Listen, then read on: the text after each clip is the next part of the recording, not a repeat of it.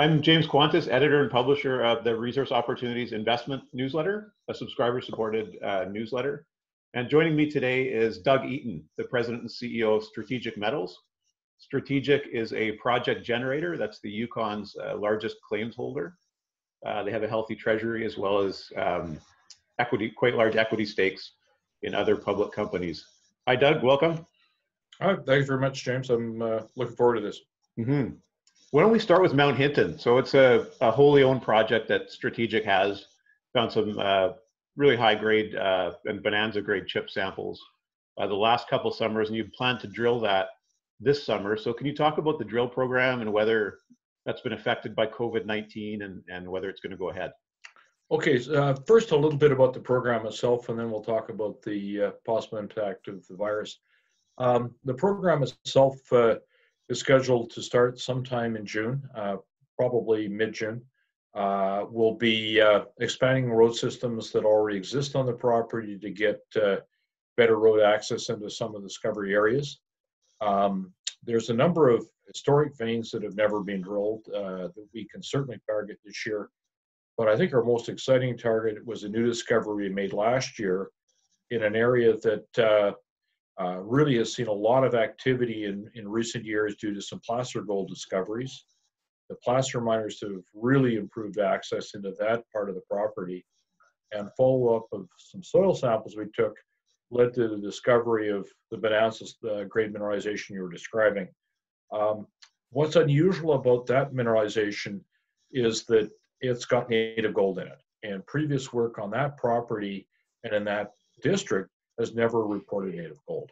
And it's quite splashy in places. The one sample graded close to 80 ounces per ton, and after that we stopped sampling material that had native gold in it. The most important aspect, I think, of that is that in the Keno Hill district, which we're on the southern edge of, the veins tend to be through-going, very, very extensive, but they're often dismembered by faults. And when you go through different stratigraphies, they tend to bifurcate and narrow in the more ductile units and blow out in the more brittle ones. So my experience in that district has been that if you can strip along the veins, then you get a much better idea of how they behave three-dimensionally. So that's what we would start with is road construction and trenching, and then in the latter part of the summer, move the drills in and start drilling underneath some of the best surface exposures. And now, has there been some high-grade mining in the past? This particular property's had a little bit of high-grade mining, but the Keno Hill district was the foundation of the whole district with high-grade work.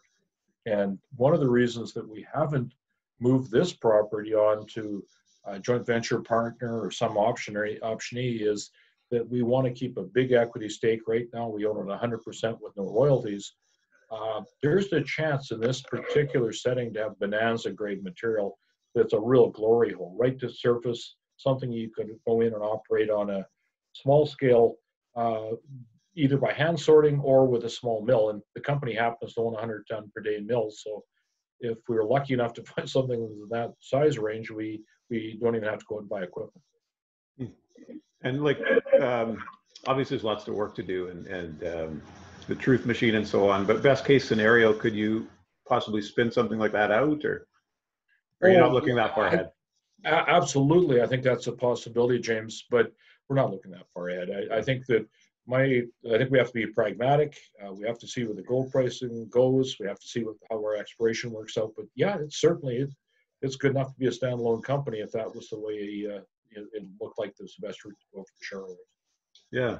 So Yukon a while back, closed the borders because of the COVID-19 pandemic, and I've seen some concerns from First Nations groups, among others, about the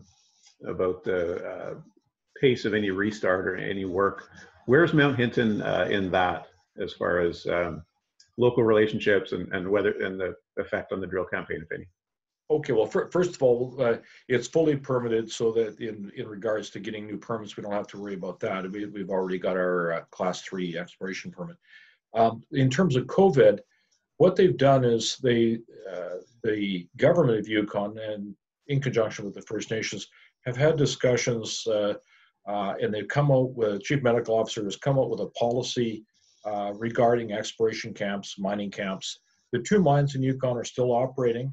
They've just changed their rotation schedules. If you're using almost exclusively or exclusively Yukon-based workers, you really don't have much of a problem. It's people coming into the territory who are expected to self-quarantine for 14 days. So we'd have to look. Right now, I think we could source all the people we need from inside the territory, which means really we don't have a lot of regulations pertaining to it. There are safety regulations in the camps, obviously. We'll do everything we can to make sure people keep good separation. That shouldn't be an issue. In terms of the local First Nation, yeah, they're worried. They're concerned about the health of their elders in particular, but the largest mine in Yukon is in their territory and is operating effectively at the present time. There's a lot of placer miners who are working up there, already getting their camps opened up. So it's not like we're breaking new territory. Right. Okay. And what kind of meterage are you looking at for this year? That'll depend. I think we're going to have at least 4,000 meters, but I think the idea is to have a contingency in there that would allow us to probably double it or more. Really, I don't think there's a limitation. As you said, we're quite well funded. If the results are warranted and we've got enough the season left, we'll keep going as long as the results are truly exciting. No, that's a fair sized program for strategic, right? Compared to what you typically do on a project.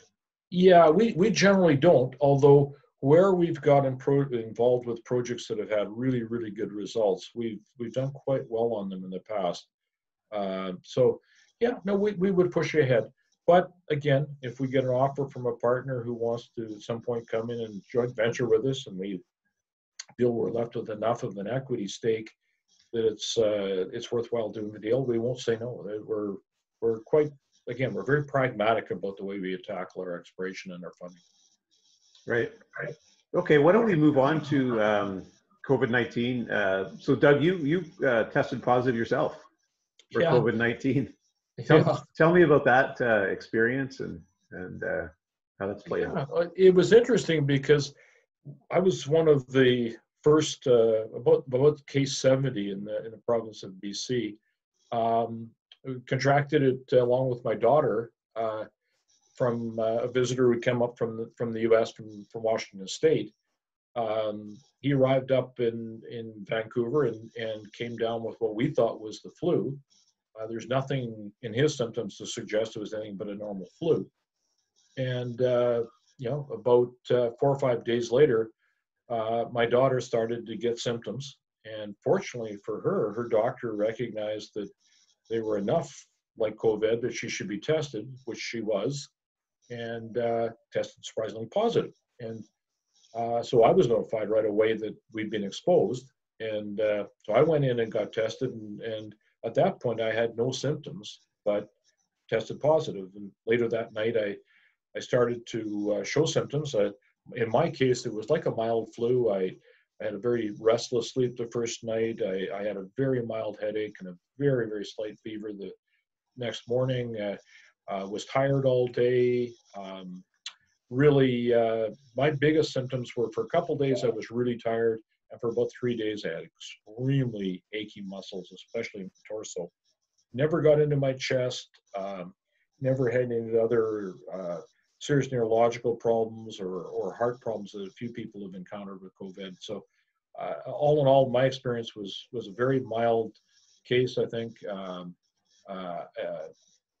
I was one of the first 20 people in the province who was declared cured by the medical corps. Oh yeah. So now you attended PDAC, but you don't think that's where you? No, I think there's a very, very low probability, both in terms of the incubation period, but also just the tracking that, there was such the person that we came in contact with, almost certainly was 0.0. And there was a couple other people who contracted it beside me from that person. So it's almost certain that that's where it came from. Right, right. Washington State was one of the worst early areas. Yeah, I knew this was really early. This was way back in early March. It was, we were, I can laugh about it because I've already had it, but it was, in my case, it wasn't a terribly devastating experience. So it's just after PDAC then? Yeah. Yeah. And then you've done some tests since then, have you? Or participated in some? Yeah. We initially they said, oh, you'll have to have 2 false negatives, but that the government very quickly realized they didn't have enough swabs to do that. So they declare after 10 days of being symptom-free, you're cured. But because of that, you're never really sure where you're at. So I've participated in one program through the Canadian Blood Services, which is looking at using plasma for people who had COVID to treat really ill people. And then a second test through the Infectious Disease Center, which is looking at developing antibodies for antibody testing to see, how many people who didn't think they had COVID actually did, because as most people realize, very quickly after the epidemic started, they stopped testing a lot of people who had positive symptoms. Right. You've become a bit of a lab rat in some senses. I pretty much had to. I've been asked by a lot of people what it's like to have COVID. So where are you, Doug, on the continuum of just a flu, or maybe not quite that far to let's keep everything shut down for the rest of the year? I mean, what's your sense of how long things can stay shut down or in limbo like this? Really, the biggest problem with it is that without the antibody testing and without really wide spread testing, which it's a little bit too late for it, there's studies being done that suggest infectious rates could be 100 times what the reported cases are. If that's the case, we're beginning to get herd immunity, and it may not be that bad. If you look at just the test case confirmed, might be one person in 2,000 in the worldwide has had COVID so far. So could be an avalanche out there. My gut feeling is that, unfortunately, it's really devastating for elderly people. For people who've got compromised immunity, it's very bad.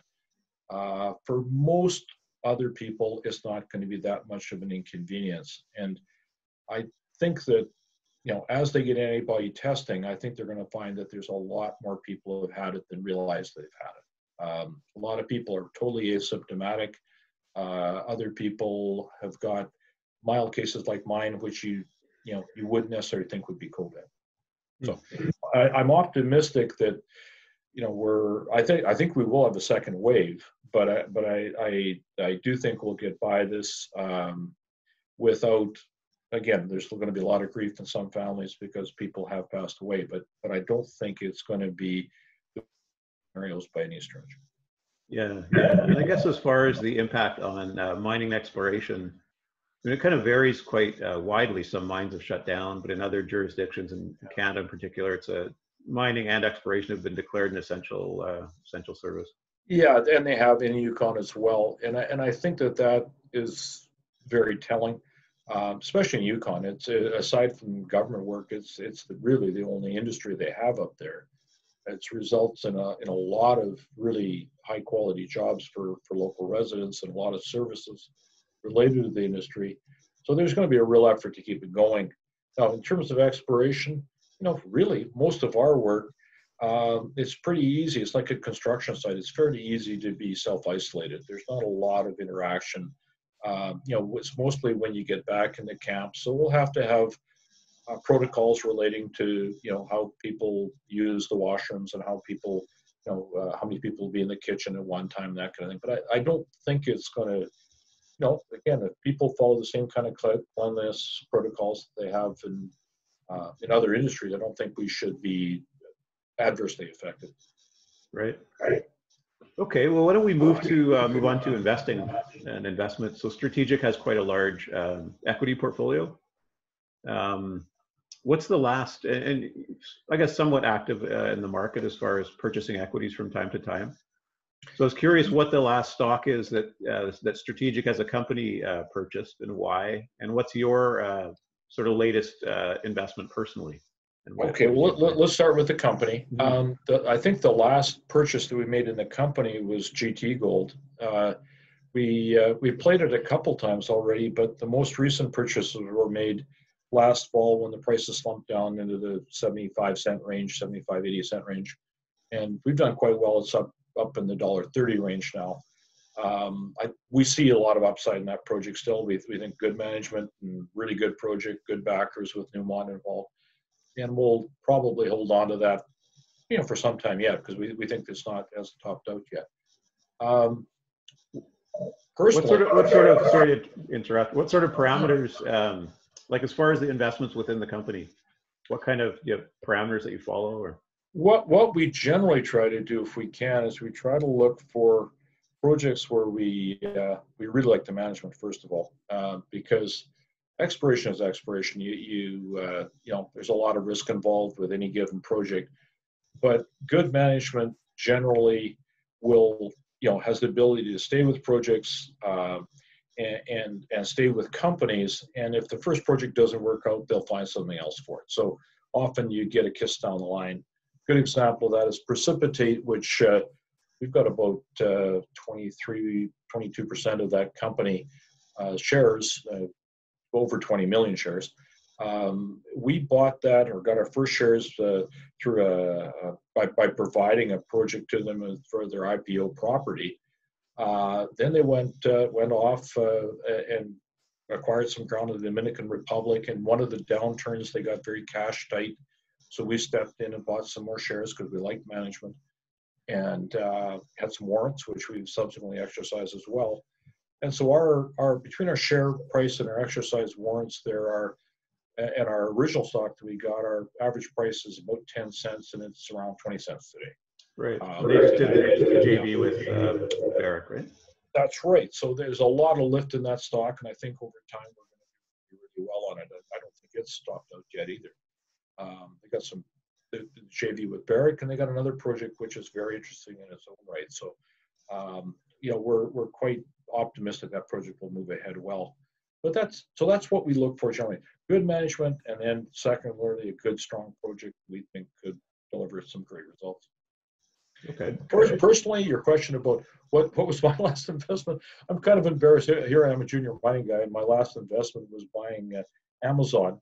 And you had Jeff Bezos. Yeah, in one of the little downticks here in the last little while, and the reason was that although I've got other tech stocks in my portfolio, I've always felt that Amazon was overvalued, and it seemed like a good entry point, and so I got it in about 1850, and so it's gone up into the 23, 2400 range now. So it was a timely investment, but that was based strictly on market fundamentals, saying there is a company that could benefit from the virus.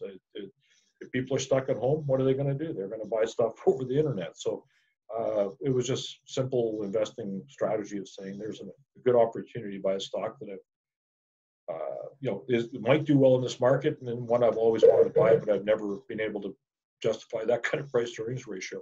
Yeah. We've talked about it in the past. It's kind of ironic because we've talked about like the FANG. I mean, now the FANG stocks are probably worth more than the entire global mining industry. I would say that you wouldn't have to say the FANG stocks in plural. I think you could say probably no more than two, and I would guess not even fully two. I would think if you took Amazon and half of Microsoft or something like that, you'd probably be taking the entire value of the worldwide mining industry.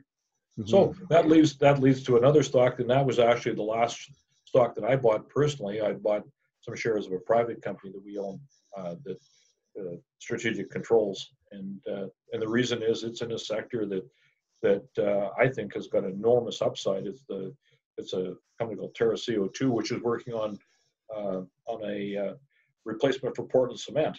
And the idea there is, hey, if we're successful, the upside's enormous. We're looking at something that's got, or a stock that, or an industry, sorry, that's got about $500 billion annual sales, and penetrating that would be a big deal. So it's just, you have to weigh your risks and rewards and go where you think you got good leverage. Yeah. As we head into this, gold bull market, Doug, we've been through some pretty grueling years. I think a lot of retail investors are pretty beaten down still. So, you know, I mean, how would you manage on the upside? You know, when some of these stocks some of them are already starting to run, less so in the juniors, but the royalty companies and the bigger players. You know, it might be hard for a lot of people to, you know, to sell it all after a double. But how would you manage that personally as an investor? Well, I think you have to look at the fact that we've come off of about 8 or 9 years of really depressed prices for gold, and yeah, normally I'd say you could get out with a double, but I think you're going to leave a lot on the table at this point. This is a market that I think that the losers in will probably languish and ultimately disappear, but I think the winners, you've got legitimate shots at 5 to 10 times, you know, the bottoms that they've been coming off of. It's just that the whole industry is so depressed. It'll take time to filter down. As you said, that people have started to buy the royalty companies. There was a lot of that started about 2 years ago in a big way as people began to see that you know, government spending was not being curtailed. It was really a lot of extra money being printed.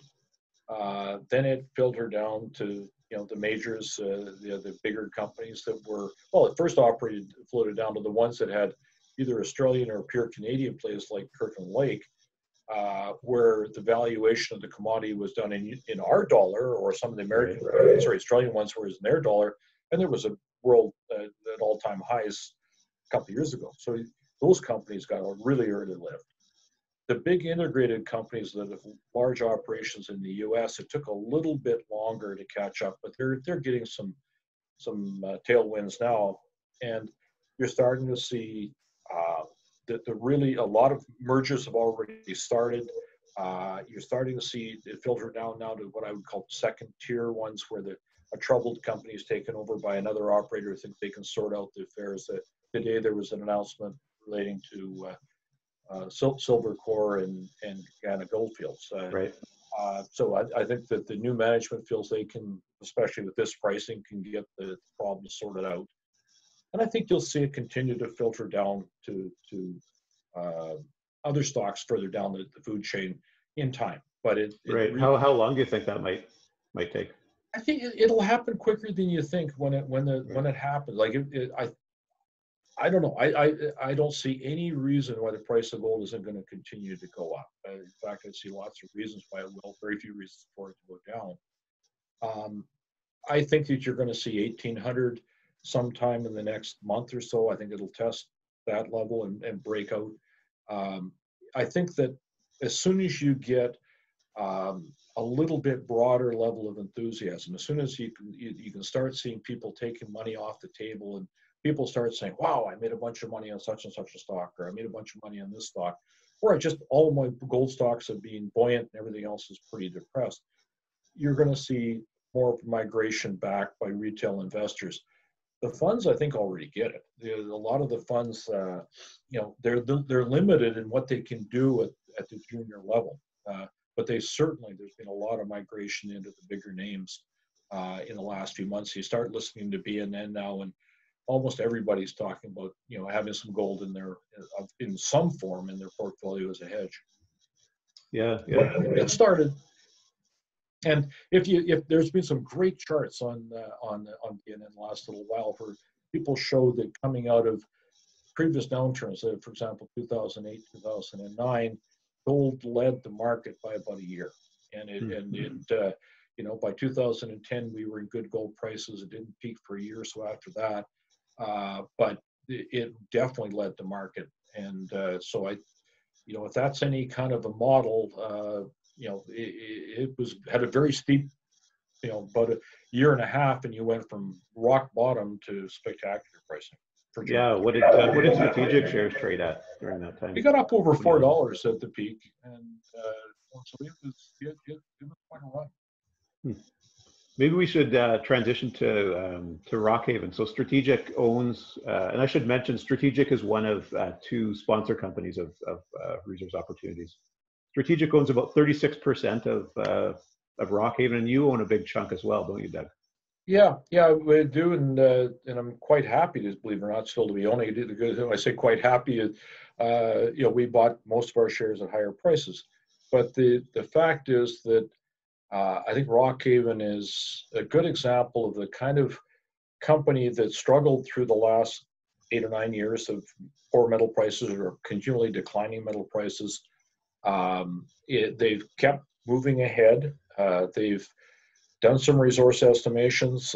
They've made new discoveries. They took a look at their economics once before, and at that pricing, which was done at $1,200, it didn't look very good. But today's pricing, and you don't have to go all the way up to, I can tell you, at $1,700, it looks fantastic. And Yeah. you don't have to go anywhere near that far to get into the range where it's beginning to look very attractive. Right. Would a new PEA look somewhat different from the 2016 one? Yeah, for a couple reasons. One of the last rounds of drilling they took a lot of the inferred resources and moved them into indicated, about 60% of what they have. And that was really interesting because that work showed that there was actually quite a significant grade increase in the resources that went from inferred to indicated. Normally, it goes the other way. And so that's important. It means that mining the same volume of rock, you're going to produce more gold. So that's attractive. I think that they did some other tweaking and looking at the model they used before, and I think that between those changes, the improvement in the grade of the resource, and quite frankly, the increasing price of gold, well, I think that together they'll make it look quite attractive. But it is what it is. The resource was done on veins. They're relatively narrow. They have got, the majority of them have got refractory metallurgy. So as they explore that, there are limitations to how good they can make it. They can show that it's economic, but the problem is that there's a lot of mineralization that isn't necessarily captured because it's deeper than what you can drill off, bring into resources, or it's on parallel structures. And the amount of drilling that's required doesn't really change the economics much. You spend take a lot of dilution right now, and those costs can be deferred until you've paid back capital and you're operating with positive cash flow. So there's no urgency to find more. They've got enough, and it's good enough right now to make it. Where they could go to change the story is if they were to go and look at some other parts of the property. There's areas on the property where they've got stockwork style mineralization. And so that's in the southeastern part of the image that's on the screen right now.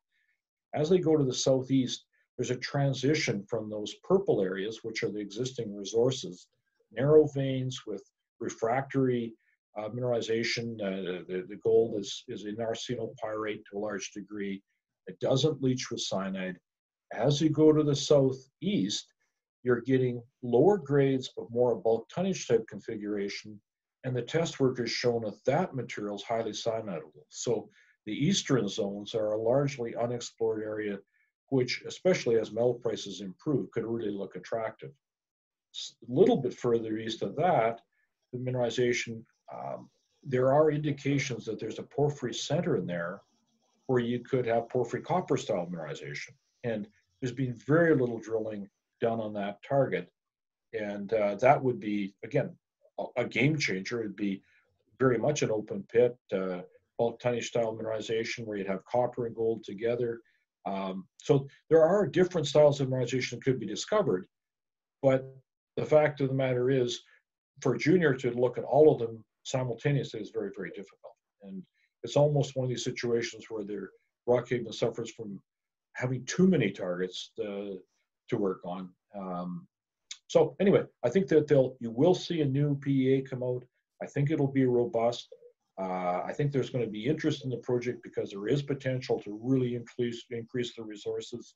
And I think there's potential for discovery of other styles of mineralization, which could be real, haven't even begun to be evaluated. So that's why I think it's worth holding on. I'd be a buyer at these levels for sure. And if it comes up to the point, right now they've got enough money to do a good program this year, but I'd certainly invest again if they need more. I think you've been a buyer at higher levels than this, right? Oh yeah, So Most of why, my, what's yeah. the market missing? Like, why is the, why is the valuation seem so low? What seems to happen with a lot of projects is they get characterized. Well, first of all, if it isn't an active like a new discovery, there's a tendency for investors to look at projects as being old news. So it's really hard to get back in front of people and get their attention again. So that's problem number one. Problem number two is a lot of investors have a tendency to pigeonhole projects really quickly. And is pigeonholed on the basis of something that they think that they understand. So this one, the fact that the veins out the far end are refractory, there's a lot of people that's just, oh, don't tell me about it. I don't want to hear refractory. That's going to means it's going to cost more money. Well, the economic studies they're looking at allow for that. They have a pressure oxidation technique, and again, you hear that, and a lot of people think, boy, you gotta heat all the rock up this mine and treat it really specially. Well, in this particular case, it's only about 12% of the ore has to be treated that way. The rest of it is fine. So it's a consideration rather than a fatal flaw. Yeah, it is. It isn't something that's going to kill the project. It's a bit of a complication. But for investors like brand new stories. They like sort of unlimited potential. And as you begin to explore a project, you start putting out resources, it sounds like you sort of limited your discovery potential. Well, in this particular one, a lot of the best mineralizations all the way along the bottom of what they drilled is wide open to depth. It's just that as you drill longer holes, it costs more money, obviously, to drill a really deep hole. And if you have to drill 200 or 300 or 400 meters to get down to the level of discovery, then obviously, the cost for discovery is it's more expensive. So those types of discoveries can be left and explored later on in the history of the mine. You can, once you've got underground development in place, you can put underground drill stations in and drill off those deeper resources, and they can really extend the mine life. So again, the studies have been done on this deposit suggest that the mine life would be 10 to 12 years. Well, in actual fact, there's no reason to think you're limited there. As you go deeper, as you look on the parallel structures, the mine life is likely to be 20, 30, 40 years. And after you go through that first period where you pay back the cost of the mill, pay back the cost of putting the camp in, get your roads all completed, get your underground mining equipment paid for, at that point, you've learned so much about the deposit, all your costs are covered, and, it could be a really, really good producer for many, many years. That's the problem of a vein type deposit, is that you can't, like you can with an open pit, go in and scoop it all out in 10 years and walk away from it. Right. The probability is it's going to be a longer lived, like the operations, a lot of the mines in Eastern Canada are exactly kind of, they've been operated for generations. They just keep going and going, yeah.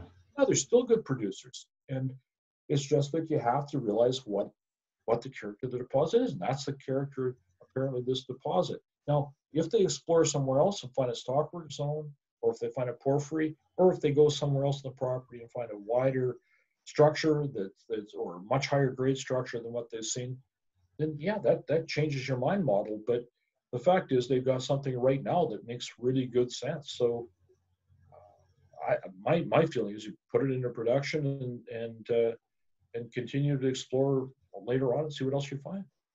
Would Strategic ever consider, putting it into, I mean, you're not a mining company, but would you consider putting it into production yourself in any scenario, like if the stock? No, well, I would never say no, but I think I prefer, quite frankly, to find a really good mining partner, somebody who is very, very comfortable with underground mining, someone who is comfortable running, operations that are, where the metallurgy is somewhat more complex. And there are lots of companies out there that are adept at that. And I think it's just a question of them getting their balance sheets in line and being able to make new investments. And because, again, quite frankly, there hasn't been a lot of really successful exploration done by a lot of partners or a lot of companies in the last 10 years. So as the various projects are taken out, there's going to be more and more incentive for these companies to look further down the